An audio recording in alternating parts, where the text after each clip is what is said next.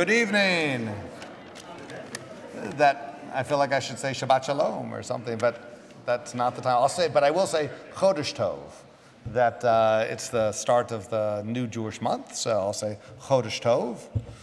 Yeah? Okay.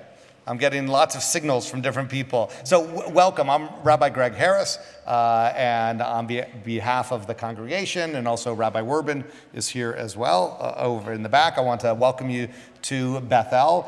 Very excited for tonight's presentation that Ken Levine in just a moment will give a fuller introduction, but this fits within our focus throughout the year on different aspects and different parts of Israel. We've been very excited for engaging in the conversation that earlier in the year, Ambassador Mark Ginsburg was here, David Siegel was here as our scholar in residence, our Shaliach Itzik Sayag. Where is Itzik?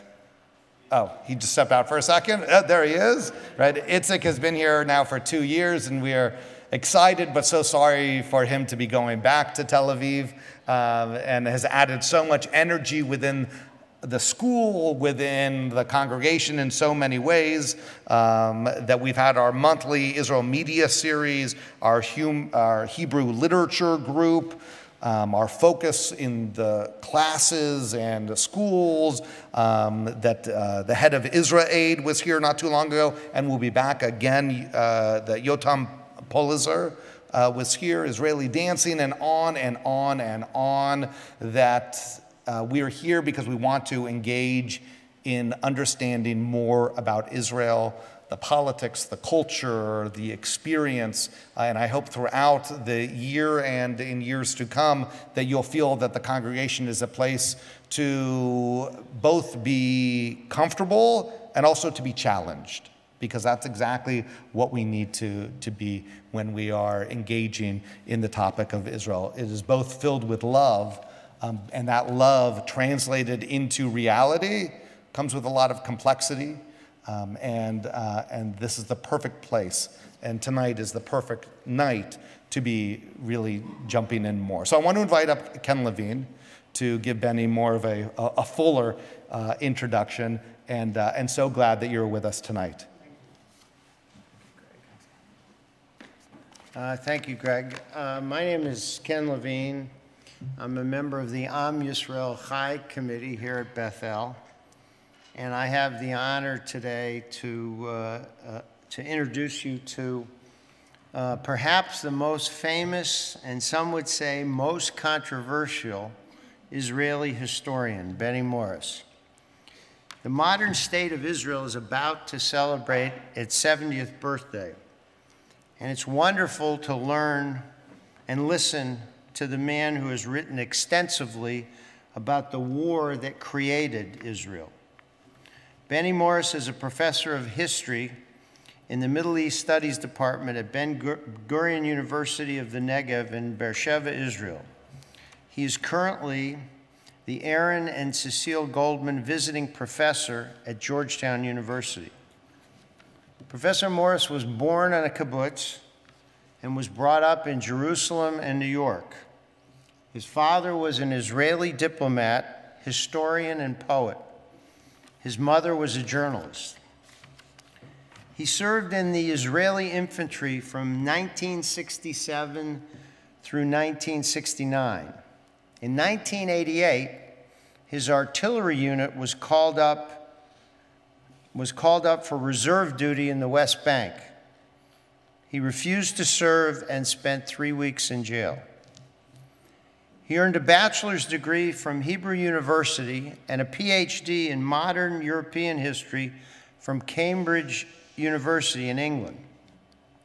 After earning his PhD, he returned to Jerusalem and worked as a correspondent for the Jerusalem Post for 12 years. While working for the Post, he started reading Israeli government documents which had recently been declassified, and started to tell the story of Israel's War of Independence. That is how he became a historian, writing at least 10 books on the Israel-Arab situation, including 1948, A History of the First Arab-Israeli War. That book was the winner of the National Jewish Book Award in 2008. His work has won praise and criticism from both the left and the right.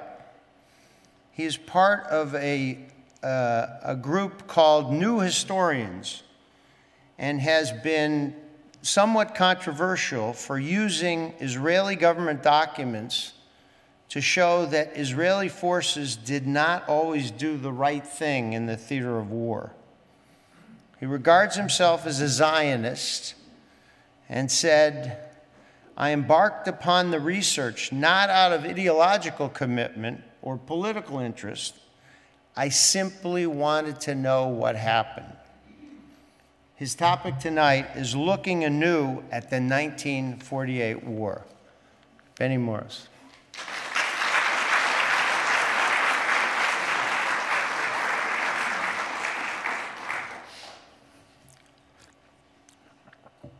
Thank you, Ken. Thank you for inviting me. So I'm going to talk about the 48 war. Almost everything which was said about me is true, though I'm no longer on the staff of Ben Gurion University. I'm emeritus. I retired there from there last year. The 1948 war was the most important of the Israeli-Arab wars. There have been 5, 6, it depends how you count them, since, but that's the war which was most important historically, in that it did two things. It planted in the heart of the Middle East, an Arab and Muslim area, a Jewish state, separating, in fact, the Arab and Muslim areas into two parts, cutting them in two, if you like. And it also shattered the war, shattered Palestinian Arab society with the most important expression of that collapse, creating the Palestinian refugee problem, which is with us today and is probably the most important, most significant stumbling block or obstacle to peace between Israel and the Palestinians. What to do about the refugees, I'll talk about them in a second. So it is the most important of the wars historically. The war came at the end as the culmination of 70 years of essentially struggle between the native Arab population of the land, Palestine, the land of Israel, and the incoming, settling Jewish Zionist immigrants. There were bouts of hostilities initiated mostly by the Arabs over those 70 years before 1947. During the last period, the British ruled from 1917-18 until 1948. The British, tired of ruling over these two warring ethnic groups, and couldn't find a solution, couldn't impose a solution, and took the problem of Palestine to the United Nations, or in a sense handed it back to the United Nations. They'd received their mandate from the League of Nations, and the successor was the United Nations. They gave the problem back to the UN at the beginning of 47. The UN ultimately decided in that famous vote, 29th of November 47, on a partition solution to the Palestine problem. Two states would arise in the land of Israel, which would be divided between the two. The Arabs rejected the partition resolution, the Palestinian Arabs and the Arab states around, and began hostilities against the Jewish community in Palestine, which gradually snowballed into a full-scale civil war and was followed by a conventional war. The 48 war was made up of two parts. The first part, from November 47 until May 48, was a civil war between the two ethnic or national groups in Palestine, the Jews and the Arabs, who were fighting against each other, while Britain officially, nominally, was the sovereign of the land. The Jews won that civil war by the middle of May 1948 and declared statehood on the 14th of May, and on the 15th, the Arab armies of the surrounding countries, except Lebanon, invaded the country, and most of them attacked the Jewish state. And that began a conventional war between the Arab states who were invading and the Jewish state, which had just been proclaimed. And that war lasted until January 1949. So the 48 War divides into those two halves.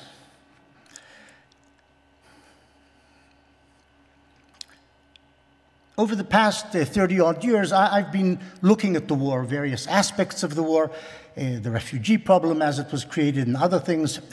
And in 2008, I published a book called 1948, which was a general history of the war. And essentially, I'm going to give you talk about some of the conclusions of that research. And the first one relates to the nature of the war. What was the 1948 war? What was it about? And the conventional wisdom has it that the war was a territorial political war between two national groups, eventually states, over a piece of land. It was unusual, incidentally, as a political territorial war, in that it was fought by the two sides, certainly from the Arab side, about the whole of Palestine. Usually national wars between groups or states are fought about borderlands, as between France and Germany over the 19th, 20th centuries, fighting about Alsace-Lorraine, for example. They don't fight about the whole country. This war, if it was a territorial political war, and it was to some extent, it was fought about the whole land, certainly from the Arab side, who wanted all of Palestine and claimed all of Palestine as their own and wanted no Jewish presence, certainly no Jewish state, no Jewish sovereign area in any part of Palestine. But my contention after going over the documentation and thinking about it over the past 20, 30 years is that the war was also, in terms of its nature, was also a religious war, or religious cultural war, certainly as perceived by the Arabs who were fighting it from one of the sides. On the 2nd of December 1947, that is 3 or 4 days after the partition resolution passed at the United Nations, 3 or 4 days after the Arabs began shooting, the Palestinian Arabs on the 30th of November, the day after the resolution passed. On the 2nd of December 47, the ulama of Al-Azhar University in Cairo, Al-Azhar is the oldest university in the Arab world, its ulama, its council of theologians or wise men in terms of religion, is the most important body in Sunni Islam which interprets God's will, or what the Quran means on specific issues, what Islam means in specific issues.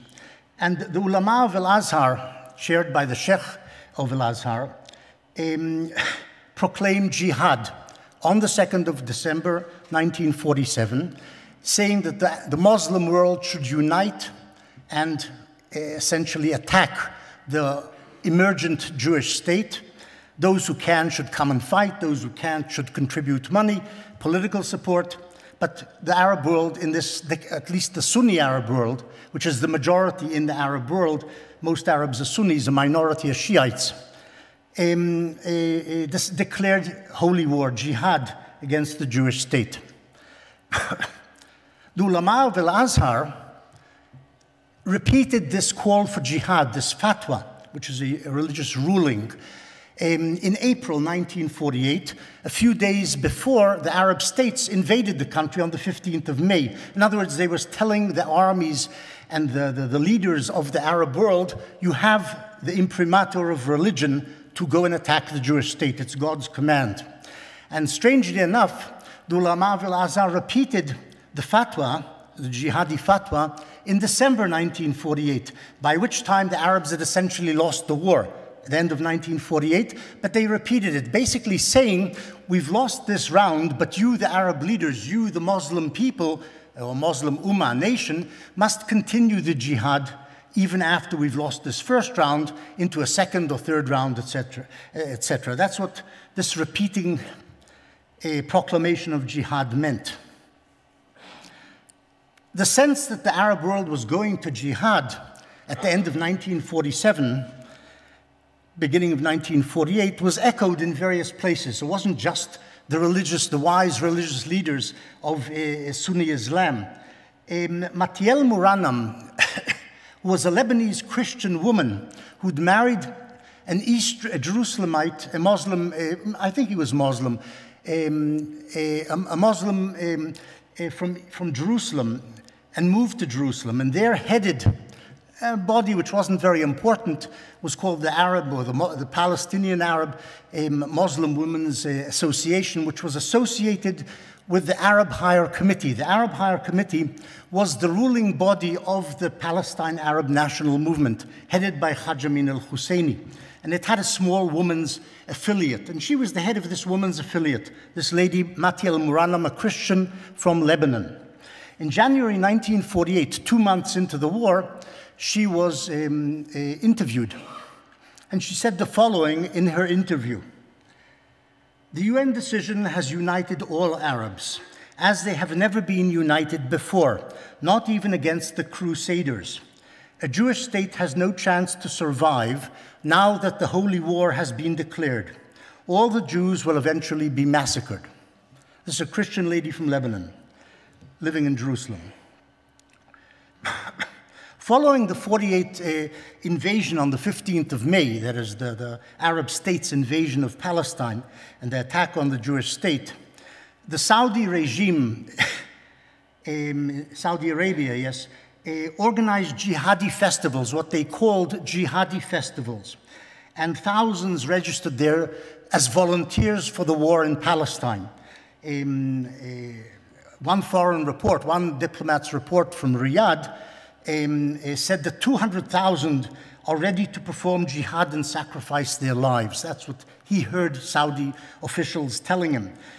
Only a few thousand probably ended up in Palestine, maybe even less from Saudi Arabia, but there was a certain amount of jihadi voluntarism from the Muslim world. We know of tens, if not hundreds, of Bosnian Muslims who came and fought, and some of them died in Palestine in the course of 48. We know of thousands who came from the Maghreb, from Tunisia, Algeria, and Morocco. Not all of them reached Palestine. They were stopped, some of them, many of them, by the British in Egypt, weren't allowed to cross into Palestine. But thousands did volunteer from various parts of the Muslim world. You have to remember, it's not like today's voluntarism where people get on a plane and fly to Ankara and then cross the border into Syria. It was very difficult to get to Palestine from Morocco at the time, or from Bosnia. But there were thousands who did actually join the fight. One last small item. A man called Emil Guri, who was a member of the Arab Higher Committee, that body which in a sense governed or certainly led the Palestine Arab National Movement, in August 48 gave an interview to the and he was a Christian, Emil Guri. He gave an interview to the Telegraph in London, the Daily Telegraph, and he said, "We must inculcate in the heart of every Arab hatred for the Jews." This is August 48. The Palestinians have lost the war. This is one of the exiled leaders of the Palestinian cause. "We must inculcate in the heart of every Arab hatred for the Jews, and we must renew the jihad against Israel." Now, these are impressionistic pieces of evidence, eclectic. And nobody has yet done a full study, and it's not that easy to do it, of how widespread was the idea of jihad as the propellant of this war-making, first by the Palestinians, then by the Arab states. How solid was it as the motive to go to war, as distinct, say, from the political territorial ambition? And in Islam, it's not that easy to separate politics and religion. Usually people thought of both things within one framework. But it's clear from the impressions, this sort of impressionistic evidence, that there was a religious fervor in the Arab world and among the Palestinians, and this was part of their motivation in going to war. How to weigh the quantity, how much was political thinking, how much was religious, can't be done. But it was there as a solid. And if you like, I can just give one more observation about the Israeli-Arab conflict in general. It's always had a religious element over the past 100 and so years, with rising up and down more religion and less religion in the politics on the Arab side. But when looking at the 48 war in general, I think one can say there was more than just the political, territorial, nationalist motivation in terms of its nature. About the war aims of the two sides, and here maybe some of what I'll say will sound to you a bit iconoclastic. Well, on the Jewish side, in the two parts of the war, there was a clear, obvious, and certainly true motivation, and that was survival. The Jews were defending themselves against an onslaught by the Palestinian Arab militias and community, and they were defending themselves, defending the Yishuv, the Jewish community in Palestine, defending the emergent state. And following the 15th May assault on the 1948 by the Arab states, again, it was essentially its main motivation of the Jewish community in Palestine was to defend itself, that is, to survive, to weather the storm of invasion, and to maintain and establish their state. And that's certainly the major motivation on the Jewish part and the major war aim of the Jewish side in this war. But I would say that two additional aims accrued on the Jewish side in the course of the war.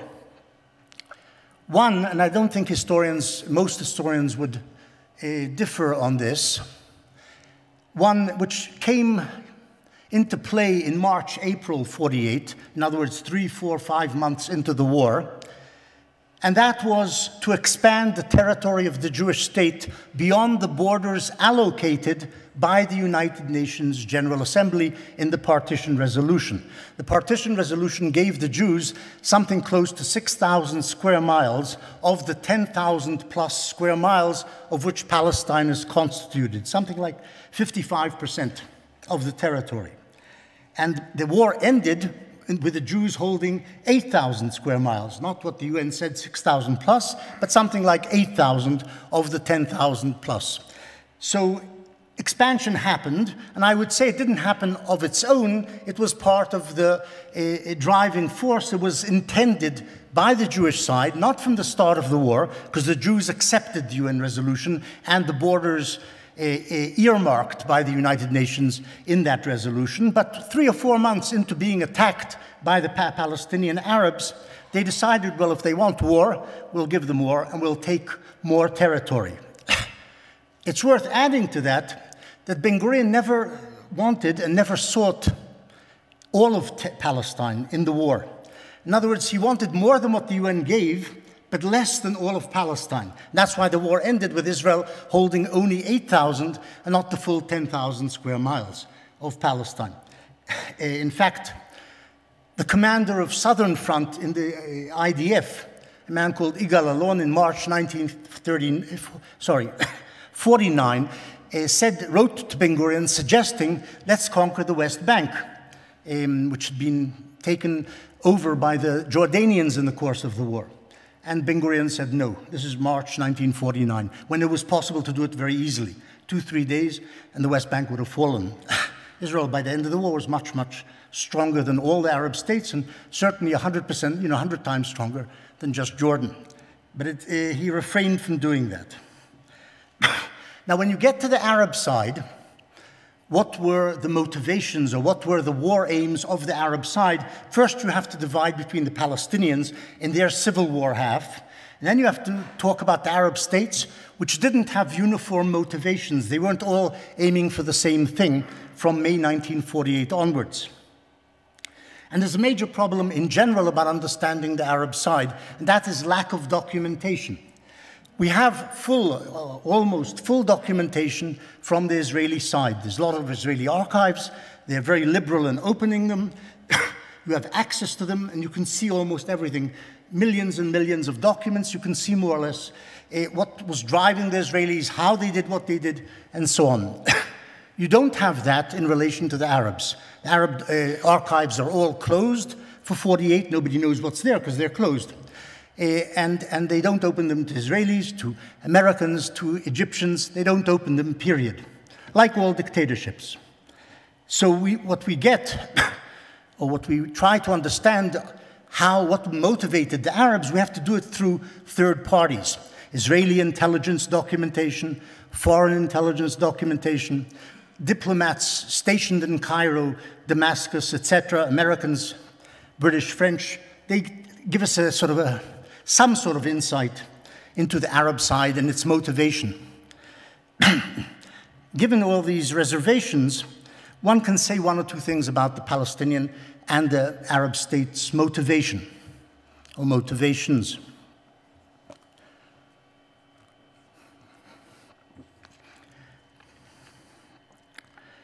Without doubt, the Palestinians and the Arab states went to war in the two stages in order to harm the Yishuv, the Jewish community in Palestine. Did they want to throw the Jews into the sea? I'm talking about both the Palestinian Arabs and the Arab states. It's not clear. We don't know. The Jews believed that the Arabs intended to kill them all and throw them into the sea, as the phrase went. But this phrase was almost never used by Arab leaders. It's afterwards people said the Arabs wanted to throw us into the sea, but they didn't actually say that. The Arab leaders, Husseini, King Farouk of Egypt, Abdallah certainly of Jordan, Shukri al-Kawakli of Syria, none of them used this phrase, throw the Jews into the sea. That's what we're aiming for. And the generals didn't speak. There wasn't a free press in the Arab world, and people didn't give interviews. So you don't have that as evidence of that their intention was to throw the Jews into the sea.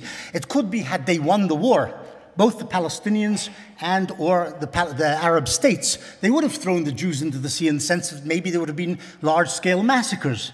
It might have happened if they had won the war, but we don't know that, and we certainly don't know if that was what motivated them.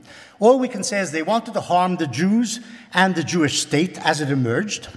They probably wanted to cut chunks out of the Jewish state and incorporate them into their own countries, the Syrians in the north, the Egyptians certainly in the south. The Egyptian army did invade territory, as did the Syrians and the Iraqis, territory allocated to the Jews in the United Nations Partition Resolution. But here you come against the problem, because the Jordanians, who had the best of the armies in the Arab world, the best of the invading armies, wasn't the biggest army, it was the most efficient, was led by British troops, it was financed by Britain, it was trained by Britain, it was officered by Britain, its leader was a British officer, man called John Glubb.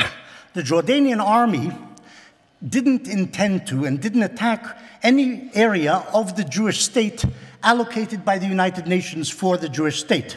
It fought the Jews in Jerusalem, it fought the Jews in the corridor between Tel Aviv and Jerusalem, but never went into any part of the Jewish state as earmarked by the UN Partition Resolution. So at least one member of the Arab coalition didn't attack the Jewish state and didn't intend to attack the Jewish state, which is important to understand. Why did they end up fighting the Jews? Because it was a battle in Jerusalem. Jerusalem was allocated by the United Nations as what they called a corpus separatum, was supposed to be internationalized. It wasn't supposed to be Jewish or Arab. So fighting in and around Jerusalem didn't violate, in the sense of attacking the Jewish state, didn't violate the UN sanctioned deal. It did violate the UN decision in the sense that it went to war against the UN decision, the Jordanians as well, but not against the Jewish state. What all this amounts to is that we don't know what the Arab states intended in invading Palestine. We know what the Jordanians intended. We have some of their documentation, which reached England, the Public Record Office in England, or the National Archive in England, and it wasn't to attack the Jewish state. In the sense of Egypt, Syria, and Iraq, they did attack areas allocated by the UN for Jewish statehood. Whether they intended to go all the way to Tel Aviv, to conquer the Jewish state, all of its territory, to throw the Jews into the sea, we don't know.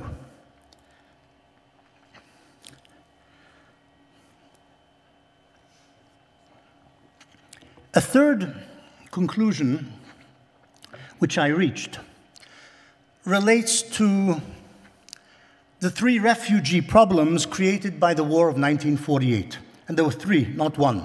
We talk about the Palestinian refugee problem, which has remained to this day and therefore is a prominent problem, and therefore also a major problem as it happened in 48. But there were three refugee problems created by the 48 war. One you'll never hear of, and that is the refugees, Jewish refugees in Palestine who became refugees, in other words, were thrown out or displaced or fled from their homes in Palestine, in kibbutzim and towns in Palestine, fled to other parts of Jewish-held Palestine in the course of the 48 war. And there were 70,000 of them. Now, it sounds like a very small number, but it's 10% of the Jewish population in Palestine during the war. There were 700,000 Jews by the end of the war in Palestine. 70,000 of them became refugees in the course of the war. You don't hear of the problem because they didn't remain refugees. They mostly went back to their places because they were conquered or held by the Jews. Or if they ended up in Arab hands, like the Jewish quarter of Jerusalem, of the old city of Jerusalem, they ended up being resettled in the Jewish state, so they didn't remain refugees. No Jewish refugee problem from the 48 war in Palestine or Israel. But there was that refugee problem. 10%, just to give you an idea, if 10% of Americans were displaced in a war, would be 30 million refugees. So that was the size of the problem for the Jews in Palestine in the course of 48. The second refugee problem created by the war was the refugeedom of the Jewish communities in the Arab lands. Sorry. Something like 700,000 to 800,000 Jews who had lived for centuries, essentially, in Arab lands, Morocco, Tunisia, Algeria, Egypt, Syria, Iraq, Yemen, etc. 700,000 to 800,000 of them were essentially displaced or pushed out, mainly by intimidation, not expulsion, but they were intimidated by the societies amid which they lived or by the governments under which they lived in the course of the years 48-64. In other words, over the course of about 16 years, they were pushed out of the Arab lands, became refugees. Most of them, especially the poor, and most of them were poor, ended up in Israel and were absorbed by Israel. And the minority who were wealthy or middle class from Baghdad, from Casablanca, ended up or in France or in England, basically, and were absorbed there. So there is no, today, Jewish refugee problem from the Arab lands. They were all absorbed. Some better, some worse. Many of the Jews who came from Arab lands to Israel and were absorbed there and settled there had various problems with the way they were absorbed. Israel was very poor. It couldn't absorb them very well. It couldn't give everybody an apartment or a house immediately as they arrived. Many of them were illiterate. They couldn't actually be absorbed properly in an economy in white-collar jobs. So they ended up doing blue-collar jobs and resented it afterwards. But they were absorbed. That's the point. They didn't remain refugees, and there is no Jewish refugee problem from the Arab world in this day, to this day. The third refugee problem created by the war, and we can talk about it a little afterwards if you like, is of the approximately 700,000, and that's a controversial number. The Arabs claim it was 900,000.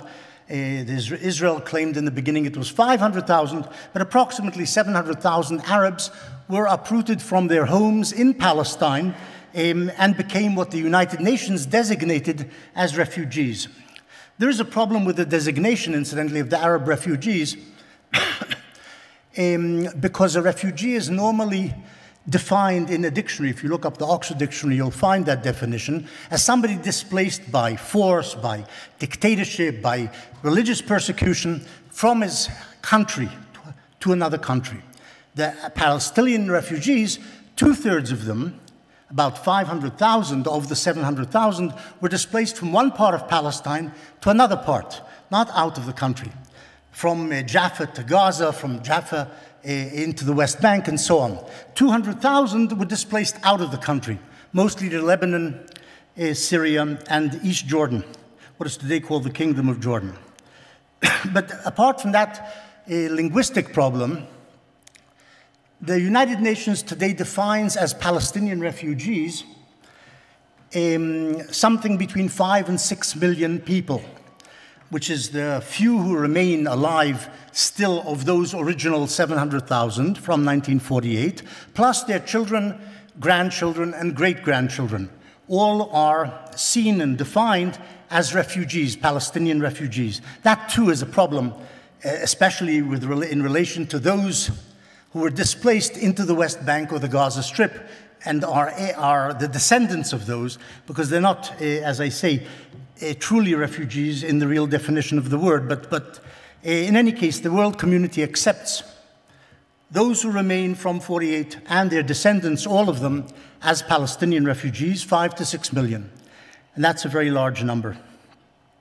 And that, as I say, remains probably the greatest obstacle, at least on the formal level, to peacemaking between Israel and the Palestinians, because it's a problem which has no real solution, in the sense that Israel has always refused to accept their return, meaning, for obvious reasons, if 5 million were to come back, there would be no Jewish state. There would be a state with a majority Arab population. If you add those 5 million to the existing 1.5 million Arabs who are citizens of Israel and define themselves today as Palestinians. The Palestinian Arabs, on the other hand, regard the return of the refugees as the central ethos, in fact, of their national existence. In other words, that's the main aim of the Palestinian resistance or national movements, that the refugees must be allowed to return to their homes and lands, what they call the right of return. So, and this is an unbridgeable gap, as far as we can see, and so far has been. I'll talk about one last issue and then open the floor to... that clock is wrong. I'm not sure what the time is, but the one there is definitely not... It's an hour off, okay. So I'll talk for another 5 minutes and then open the floor to questions. One last subject which arose in the course of researching 48, and that is the balance of forces between the two sides. And that is a subject which is... Oh, I'm sorry. I want to go back. I forgot something which I should have talked about before. One last thing. When I was talking about war aims, on the Jewish side, I said there were 2 war aims which were added to the initial war aim of survival. One was expanding the Jewish state beyond the borders allocated by the UN.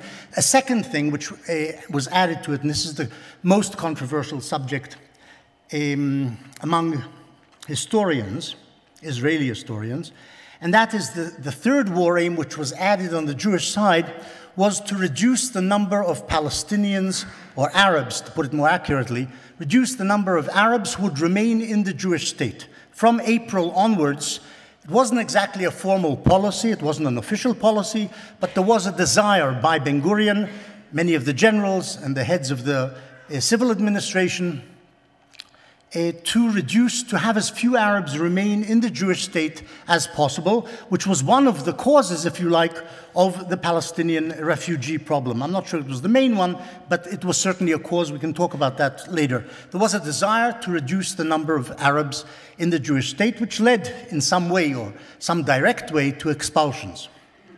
And certainly to the decision by the Israeli government taken in June 1948 not to allow the refugees to return. So even if they weren't expelled, even if most of them actually fled and weren't physically expelled, they were never allowed back. And that stands, that was based on this desire to have as few Arabs remain in the Jewish state as possible. Sorry. To get back to the last issue I wanted to talk about, and that was the balance of forces.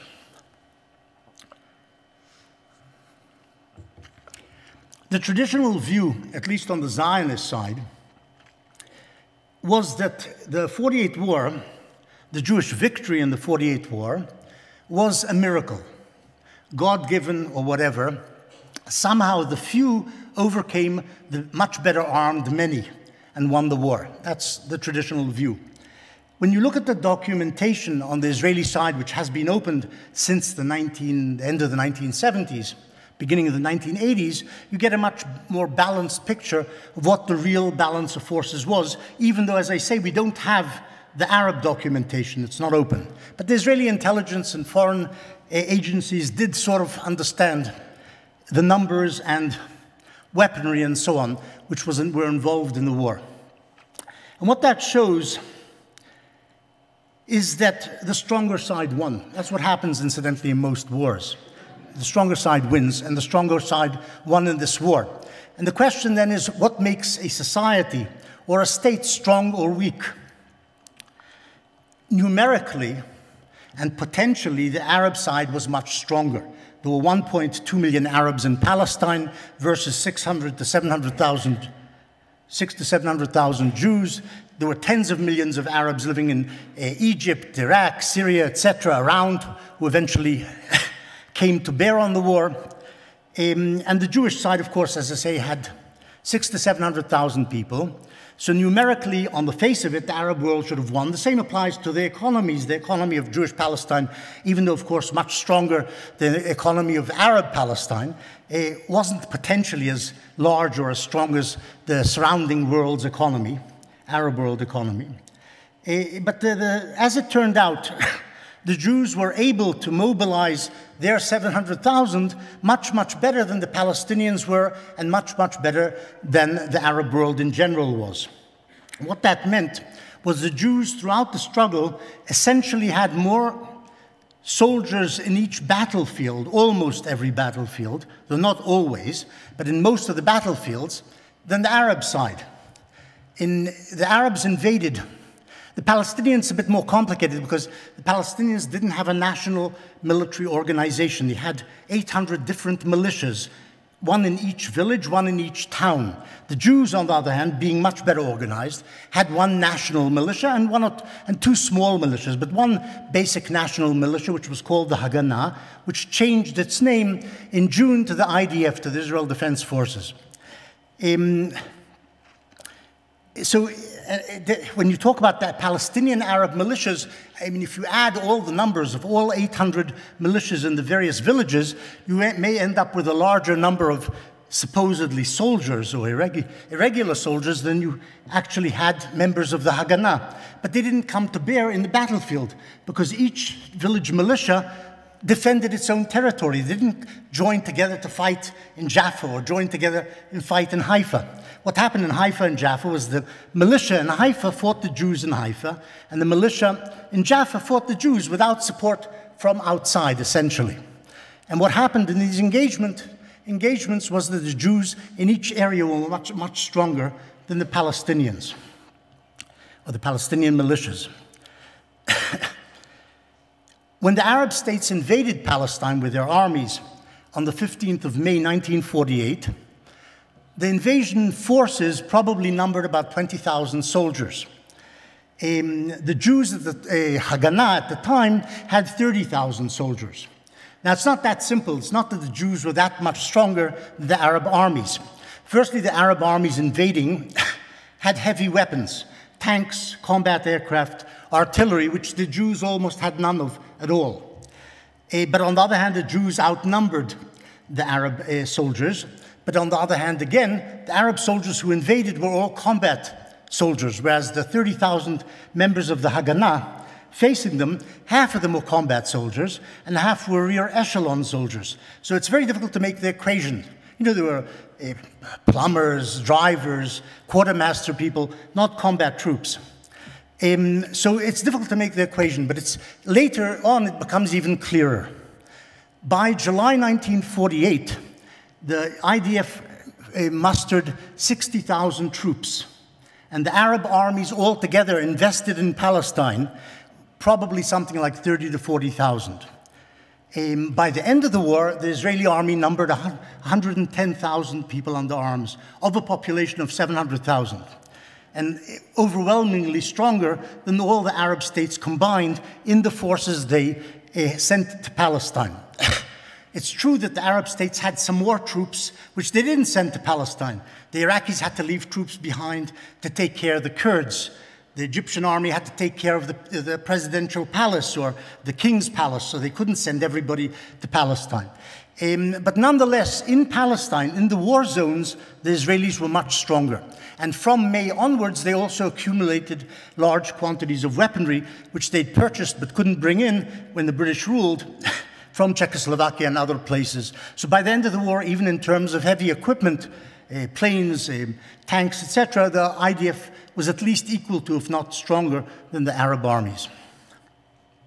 All of this is problematic to many people because there's a sort of a moral weight to the problem of balance of forces, because everybody supports the underdog. If the Jews are the underdog, as they presented themselves and successfully presented themselves to the world in 48, you get sympathy, you get foreign aid, etc., etc. If you're, on the other hand, stronger, then you don't emerge from that propaganda battle about underdogism and victimization and so on so well. But what I've given you is more or less the facts. I can give you many more, but these are essential facts about the balance of forces. Okay, I'll leave the floor open to questions. Please.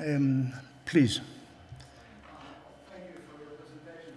Excuse me, 1 minute. We've got 2 microphones. It might be easier if people speak into the microphones. Yeah, because others can't hear if you don't have a microphone.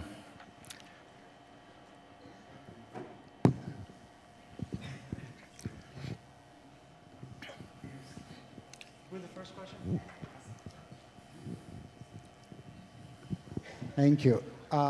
While, as you said, we do not have access to the archives of Arab countries, what were the official announcements of Arab governments when they started the war? And what was the language of the fatwa that was also public, right?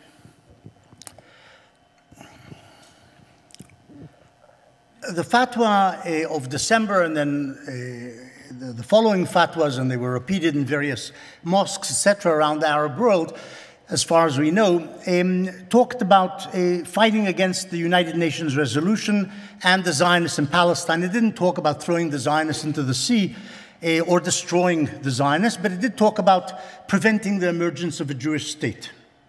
This is what they opposed, and this is what they prevented. The Arab states, when they invaded, the Egyptian government issued a communique on the 15th of May. The Egyptians were the strongest of the Arab states, so they didn't send the largest of the armies. The largest Arab army participating in the war was the Iraqi army, which sent 5 brigades. The Egyptians sent 3 or 4.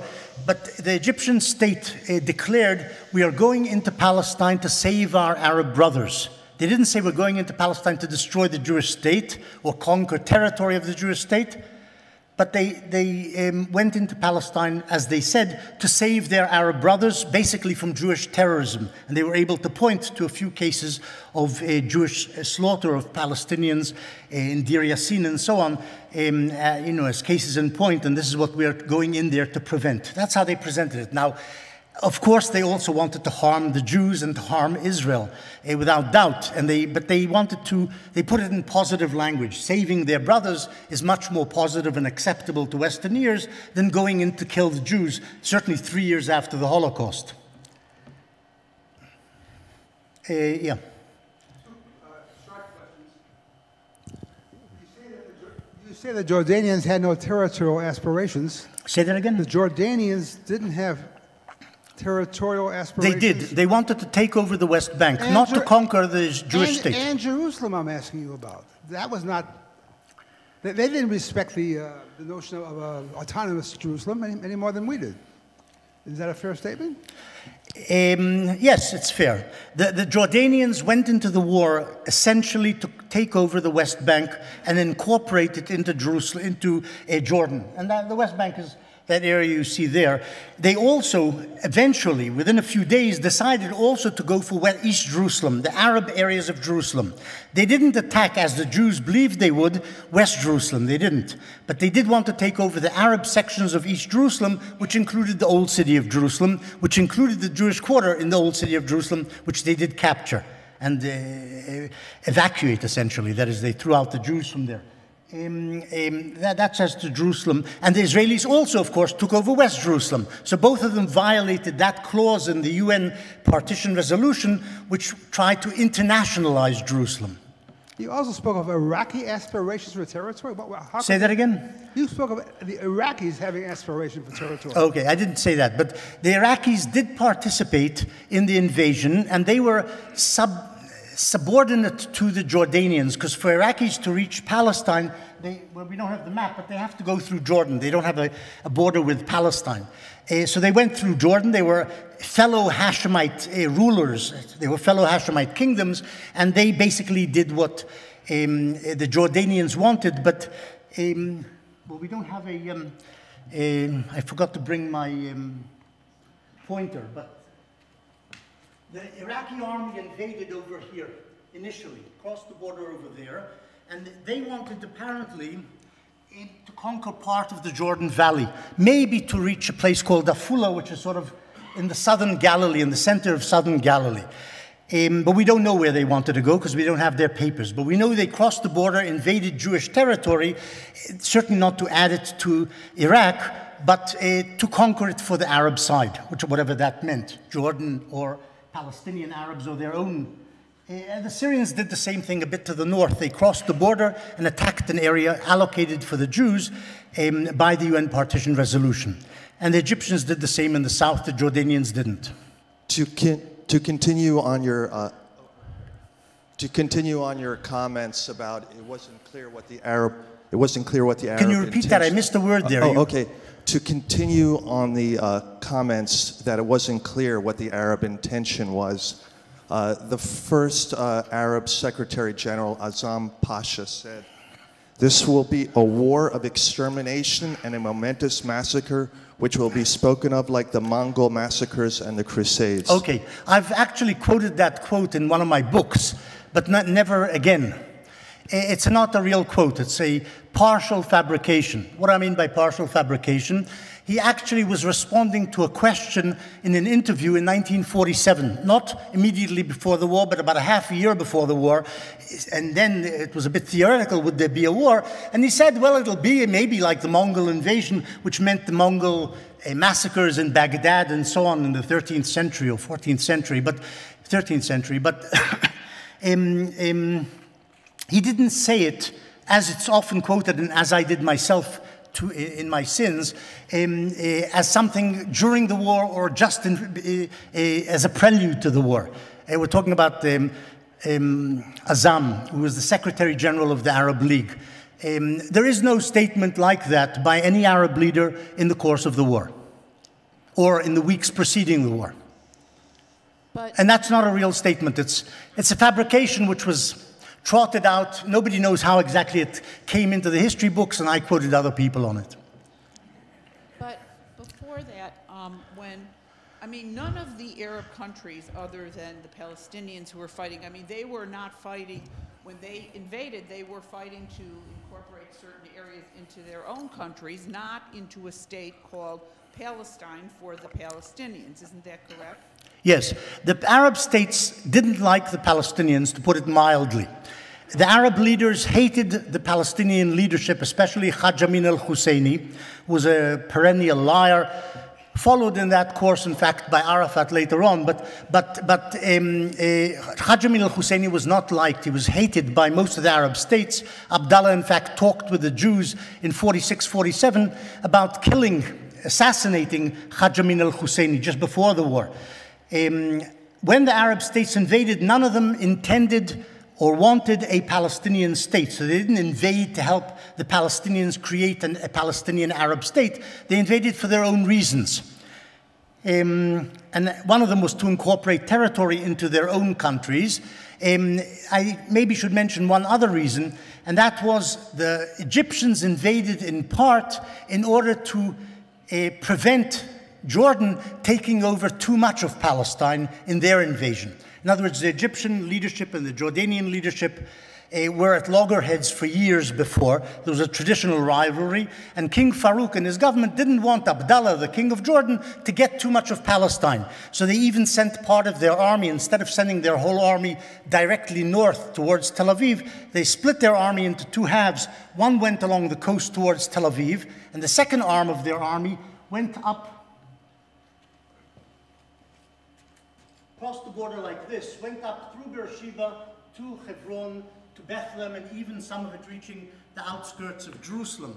What that meant was they were trying to take the southern part of the West Bank to prevent Abdallah getting that part of the West Bank. So that was an additional Egyptian reason for going to war, to prevent Abdallah from getting too much. There's a lady there at the back. Ah, okay. Thank you for your presentation. I'm sure you've read Bernard Lewis. And he makes the point that with the exception of about 100... I don't think it's on. Is it on? It is on. He makes the point of, with the exception of about 150 years between 1800 and 1945, the majority of Jews lived in the Middle East. I don't know if you agree with that. That's what Bernard Lewis says. And then he also makes the point that he asserts that there's been a continuous Jewish presence in Israel or Palestine since the Roman conquest, and with the exception of a few years during the Crusades, Jews have always lived there. So I'm just curious how the narrative of the ingathering of people from within the region fits with your interpretation, and particularly how that works with Israel as a colonial country and apartheid placed in the Middle You're East. asking lots of questions. Firstly, I don't think the Jews in the Arab lands were ever a majority among Jews in the world. There were more Jews in the Russian Empire, certainly in the 16th, 17th, 18th, 19th centuries. I don't know what he wrote exactly. I'm just hearing what you're saying he said. I'm saying that the majority of Jews lived in Eastern Europe in the second half of the whatever millennium we're talking about, second millennium. And the Jews in Arab lands were in smaller numbers. He's right that Jews lived in Palestine almost continuously. I'm not even sure it's true that there weren't Jews there during the Crusaders. Jews lived continuously in Palestine from the time the Romans began to expel Jews in the 1st and 2nd centuries AD, after the Great Revolt and the Bar Kokhba Revolt. But it's untrue. Firstly, there's a myth about that. The Romans didn't expel all the Jews from Palestine. They expelled the elites from Palestine, and other Jews just drifted off over the years for various reasons, and by the 5th, 6th, 7th centuries, there weren't many Jews in Palestine, but there were some. But it's not really a good argument, because it's, at the beginning of the 19th century, there were about 10,000 Jews in Palestine, 10, 15,000. So in other words, the numbers are very, very small. Beginning of the 19th century, there were about 300,000 Arabs in Palestine, as opposed to about 10, 15,000 Jews. By 1882, when Zionism begins, there's something like 25,000 Jews in Palestine and 450,000 Arabs. Those are the numbers in 1882. So the number was very, very small after the 6th century of Jews in Palestine. It's used as an argument, a political propagandistic argument. Well, the Jews were always there. It's not true that the Arabs were the only native people in the country, but when you look at the numbers, it's sort of fairly meaningless. The Arabs were the native population of Palestine in the 19th century. Very small Jewish... you asked something else at the end. What did you say at the end? It's a complicated subject. What's not complicated is Zionist haters will say that Israel is an apartheid state, and this follows from Zionism and Israel being a colonialist venture. And the subject is complicated partly because of the unique nature of Zionism. And I say unique because it really is a unique experience in a world history, a people returning to its land.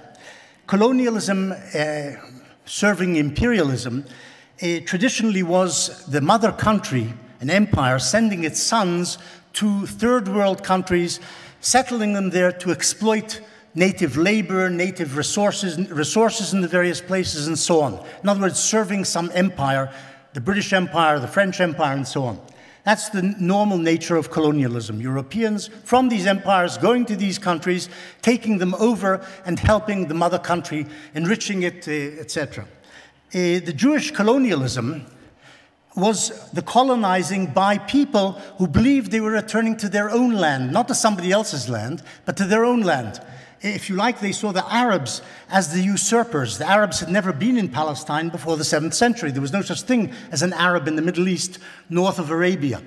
But in the 7th century, the Arabs burst out of Arabia and conquered the Middle East, including Palestine. So they were conquerors. The Jews saw them as usurpers of a land which they saw as their own, because it had been theirs 700 years before, 800, 1,000 years before, and so on. What is true, though, the Jews, when the Zionists began moving to Palestine, very slowly in a trickle and eventually in larger numbers, they saw themselves as a national liberation movement designed to save the Jews in the world who are under threat and to establish a Jewish state where there had previously been a Jewish state. They weren't serving any empire, though it's true they made alliances with empires like the British Empire, which issued the Balfour Declaration, which helped Zionism in its first decades. Peoples use whatever allies they can get. Now we have America as an ally. Before that, we had France as an ally. Before that, we had the British for a while. That's what peoples do, especially small peoples who need big brothers. What is true, though, but they weren't serving the British or the French or the Americans. The Zionists and Israel were serving their own interests when they made these alliances. I'd add one more thing to this, though. The Zionist settlement of Palestine was a settlement by Europeans. So in this, it's the same as colonial ventures elsewhere. Europeans settling in a third world country. They were Eastern Europeans. What can you do? That's who came. In addition to that, I would add one more thing which some people don't like to hear, and that is that the nature of Zionism was expansionist. What do I mean by that? I don't mean that they intended to conquer the Middle East from the Nile to the Euphrates, as many Arabs claimed at the time. But what they did want was all of Palestine, which they believed was the land of Israel, which was the Jewish national home. In addition to that, the praxis of settling in Palestine was expansionist in a technical sense. In the sense that what did the Zionists do? They bought pieces of land, they put settlements there. The settlements were surrounded by Arab villages. To make the original settlement safe, you planted new settlements around the original settlement to defend the original settlement. But once you planted an outer ring, you needed another outer ring to protect the second ring. So it's constantly expanding from original settlements outwards towards as much as they could of Palestine as a whole. So it worked in this sort of expansionist mechanism. But I don't accept the apartheid analogy at all. Apartheid means people don't have the minority, or in the case of South Africa, the majority, don't have civil rights, they don't have political rights, they can't move wherever they like, they, of course, do not elect anybody to parliament. In Israel, it's exactly the opposite. Israeli Arabs all have political rights. They are equal before the law, even if there is some discrimination against them outside the law courts. They have political rights, they have Knesset members, they have government ministers, they have a Supreme Court justice. The professions are generally open to them, though Israel does have a lot of industry and technology, which is defense-related, and therefore their Arabs don't often get in, or usually don't get in. But generally, the professions are open, and they're treated as equals before the law. As I said, there is also some social discrimination of the sort which you find in most Western democracies against or vis-a-vis minorities. It's a majority Jewish state, so Arabs don't feel that comfortable living there under Jewish rule. They'd rather live under Arab rule. At least that's what they say publicly. Privately, I have a feeling a lot of Arabs in Israel are certainly much happier living in Israel with social justice, good health care, etc., political rights, than they would be living in an Arab state. Dr. Morris? There was a lady there, I said. She went to Midian. Okay. Dr. Morris, back here. Hey, how you doing? Yeah. Thank you so much for coming. As a history teacher, I am curious, to take this in a different direction. As a professor of many years, like in Georgetown, for instance, I'm curious, what is your experience or observation been of this generation sort of students and how they see the Arab-Israeli conflict? And I'm not talking about like on-campus the issues, I'm talking about like in the classroom. Have you had any observations of being surprised or different points of view than in previous generations? And secondly, assuming people have read most of your work, is there any upcoming or current historian on the Arab-Israeli conflict that you would recommend to also be looking at these days? Well, I have to admit, and this applies to my teaching in Ben Gurion University and in Georgetown, that I sort of teach history. And people don't argue with me about current politics. It doesn't come into it. We don't talk about current politics. Occasionally, people will ask questions about various things, but I haven't felt antagonism to what I'm telling them or what I'm trying to teach them, usually on the basis of documents. It's possible that they think I know a lot of what I know, and therefore it's not really, they don't have the grounds on which to argue.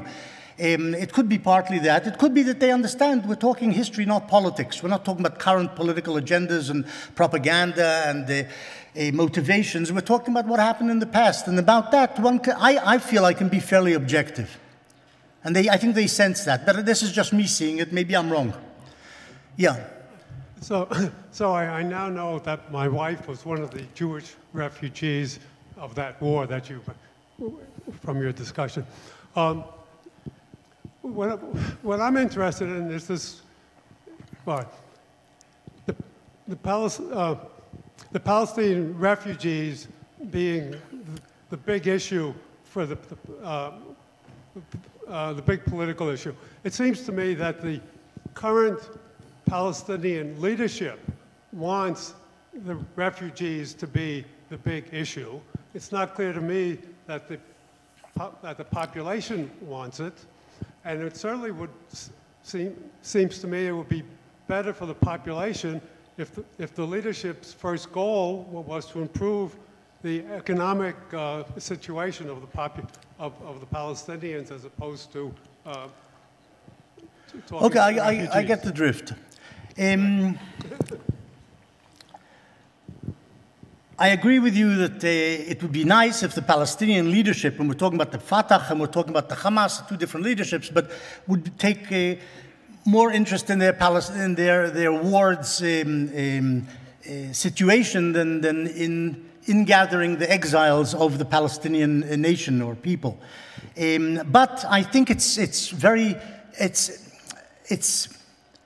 a major point of consciousness, of thinking of all Palestinians, because I think the exiles are not removed from them. They speak the same language. They're often related. That is, it's their families which are living in Jordan, Syria, Lebanon, the West Bank, the Gaza Strip. So they do think about them sincerely. It's not just the figment of the imagination of the leadership which is trying to roil some subject which really doesn't interest the Palestinian people. It interests the Palestinian people, especially the ones in the refugee camps in Lebanon and Syria where they don't have citizenship and would like to come back, or those in East Jordan where they're discriminated against, they would like to come back even though they have citizenship, and certainly the ones living in the slums of Gaza and in the refugee camps in the West Bank. I think they all share this common goal of returning, which in a sense is a bit like a mirror image of Zionism, unfortunately. The Jews wanted to come back to the land of Israel, and the Palestinians want to come back to Palestine. Unfortunately, there is some sort of symmetry here. Yeah. Two more questions. We could go all night here, but there's going to be a reception afterwards, and Professor Morris will be around for the reception as well. Two more questions. Today we have the issue of Jerusalem that seems to dominate a lot of the negotiations. But back in '48, how much of the Arab rhetoric was directed towards taking Jerusalem, and why the extreme importance of this Al-Aqsa Mosque, which I understand is very special, but I don't quite get how they're using it and their basis for that. Okay.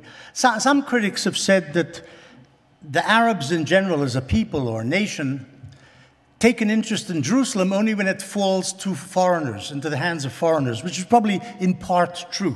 The name Jerusalem, incidentally, doesn't appear, Al-Quds, or whatever you want to call it, doesn't appear at all in the Quran. It just doesn't appear. It appears in the Bible hundreds of times. It doesn't appear at all in the Quran. There is the word Al-Aqsa in the Quran, and there the Arabs who conquered Jerusalem, the first caliphs, established on the Temple Mount two mosques, the Mosque of Omar, or the Dome of the Rock as it's called, and Al-Aqsa Mosque. And these are both considered more or less the third holiest site in Islam by most Muslims, as I say, usually in periods when the area is under threat or under rule by some foreign power, the Crusaders or the Jews in current times. But it's traditionally accepted by Muslims that it's the third holiest site in Islam after Mecca and Medina. And they regard it as belonging to them. That's the way they see Jerusalem, or at least the Temple Mount, the core of East Jerusalem.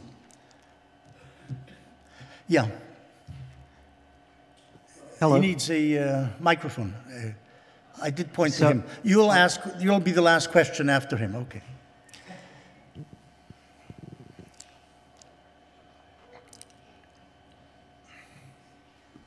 Thank you. Just a quick question. You said that Ben-Gurion did not want the IDF to go into the West Bank. Didn't want to conquer all of Palestine, which include the West Bank. Two things. One, why not? And two, how was it decided where to stop? Okay. Well, the fighting between the Israelis and Jordanians, in other words, on the borders of the West Bank, of today's West Bank, ended more or less where the West Bank is today. Not exactly, but more or less where the West Bank is today. The actual fighting between the Jordanians and Israelis. The fighting with the Syrians went on for a bit longer, and the fighting with the Egyptians went on until January 1949. But the Jordanians more or less abandoned the conflict in July 1948. And Israel, under Ben-Gurion, had a number of calculations in not wanting the West Bank. One of them certainly was the West Bank had a large Arab population, which was reinforced by a large number of the refugees from further inland, from the Jewish areas. And taking the West Bank may have meant incorporating a large number of additional Arabs into the Jewish state, which is something Ben-Gurion didn't want. Alon may have said to him privately, well, we can throw them out, but it wasn't that simple by March 1949. Secondly, the Israelis had been negotiating, the Zionists had been negotiating with King Abdullah from before the war. They had long discussions with him. In fact, the Jewish Agency had been subsidizing Abdullah as a potential ally from 1920s. They were giving him money, secretly. It's all secret. But you can see the actual receipts from Abdullah to the Jewish Agency in the archives. And they believed Abdullah, of all the Arab leaders, might make peace with the Jews. And he said he would make peace with the Jews in 46, 47. They ended up fighting because Abdullah wanted East Jerusalem and was fearful the Jews would try and conquer East Jerusalem. And it doesn't matter the whole reasons for going into battle in Jerusalem between the two armies. But after the war, he then opened negotiations with Israel, and they were pretty close to a peace deal. It ended up that his grandson, Hussein, ended up making peace with Israel in 1994. But Abdullah wanted it in 1948, 49, 50. So I think Ben-Gurion in 49 thought maybe it's better not to conquer the West Bank, which will, of course, make it impossible to reach peace with Abdullah, because that's what he went to war for. Another consideration was probably the British. There was an Anglo-Jordanian Treaty of Mutual Defense, which meant the British would come to Jordan's aid. It wasn't clear whether the British would do it if the West Bank was attacked. It certainly was clear if Amman was attacked, if the East Bank was attacked. But Ben-Gurion didn't want to risk war with Britain over the West Bank, so that may have been a calculation as well. The last question was over here. So I want to thank the previous questioner because, believe it or not, he asked exactly the question that I was going to ask. And so that I do not stand between you and everyone here who would like to meet you at the reception, I we got the idea. have no question. I want you all.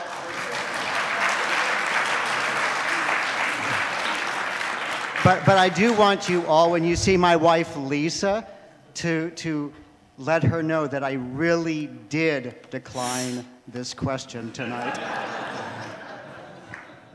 Okay.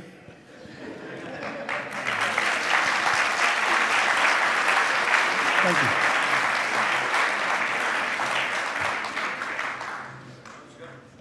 Very good, very good. Thank you. Thank you. Thank you so much. So thank you, Dr. Morris, for your presentation, and for all those that were helping, that you are welcome to join us for a brief reception. So thank you for being here.